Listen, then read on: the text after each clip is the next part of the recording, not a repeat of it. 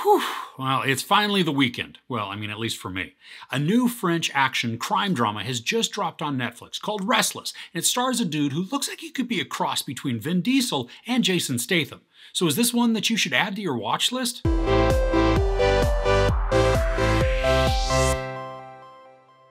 After going to extremes to cover up an accident, a corrupt cop's life spirals out of control when he starts receiving threats from a mysterious witness. So we meet Thomas as he's driving. Now, he's on the phone with a family member, and he's a bit distraught because somebody close to him has just died. Now, he's also dodging phone calls and texts from coworkers about some apparent trouble that he's having at work.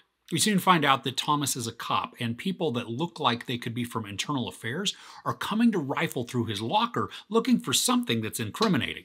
Now, as this is happening, he's involved in an accident, and that's really where the story begins. From the very start of this, Thomas makes a terrible decision that then creates the impetus for all future terrible decisions. I mean, you've got to turn off your logic for this movie. Many of the situations just in the first 20 minutes, I think are absolutely ridiculous. For example, I mean, he's a cop and he has an accident. You just simply call it in and then you can sweep it under the rug. And even if you're a dirty cop, you got dirty cop friends that you can call. So where's the issue? In another sequence, something has to be pulled through a ventilation shaft, but the object takes up the whole width of the shaft so that there's no way that it can make a 90-degree bend that is clearly shown to us.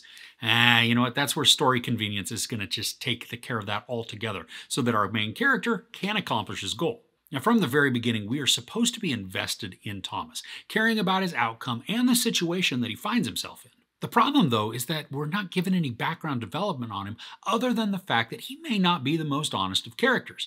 But, when problems arise for him, we're supposed to be concerned. But I don't understand why. I mean, why would I care? It's almost like they're trying to create this principled stance for somebody that they've already explained doesn't have any principles. This is the whole manufactured if you give a mouse a cookie scenario, except we're missing a large chunk of the portion of why we care. But if you just shut off the logical part of your brain that would naturally ask these types of questions, you might enjoy some of the tension that these situations create. Now, as I said in the synopsis, it turns out that there is a witness to this accident, which then leads to some threatening phone calls. Something the story does, though, is pretty curious. It reveals the caller to us fairly early on in the movie. Now, sure, that reveal is to help add a different complication, but logically, it takes all the wind out of their sails. Thomas does get into some fights, and they're fun, but they're not prevalent enough to make this a good action movie. I mean, I've got to say, though, that there is a kill later on in the movie that is completely unexpected. The way that the shot was framed, I felt sure that I knew what was going to happen. I was wrong. The outcome was brutally cool. It's one of those moments that I almost rewound just because it was different and shocking. So the story is built to engage Thomas in actual detective work at some point where he's trying to solve a mystery, but also get himself out of trouble. Now, I think this angle could work really well if the plot had set him up as a character that's worthy of this redemption.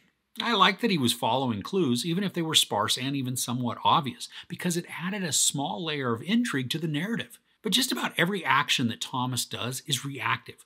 It's okay for a portion of the story, but at some point, we want our main character to become the driver of the story, instead of the recipient where he is just a puppet for a worse bad guy. The cinematography is okay for this, but it's nothing spectacular. There are some moments, though, that they capture some beautiful shots. I just wish there were more of them. The fight choreography, for the few fights that there are, I think it's decent. And there are a couple of close quarter brawls, and they're exciting to watch, and they feel very intense. I think, though, if you begin this, you're going to see the trajectory of the entire movie pretty early on. Now, you may not see some of the smaller nuances, like that one shocking kill that I had mentioned, but overall, this is a very predictable storyline. And for this type of film, that predictability just makes it uninteresting to watch and then not terribly exciting. So overall, this is just another story that wastes its potential by not building out characters that are engaging or complex. The blackmail type of plot could be rich with complications that would place our main character in situations that feel dire or weighty, but instead, we watch a dude run around trying to appease some other dude in the hopes that his own misdeeds won't be exposed.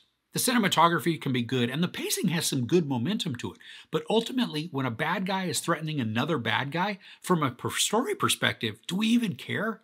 Everything in this is so surface level that it's incredibly hard to get engaged.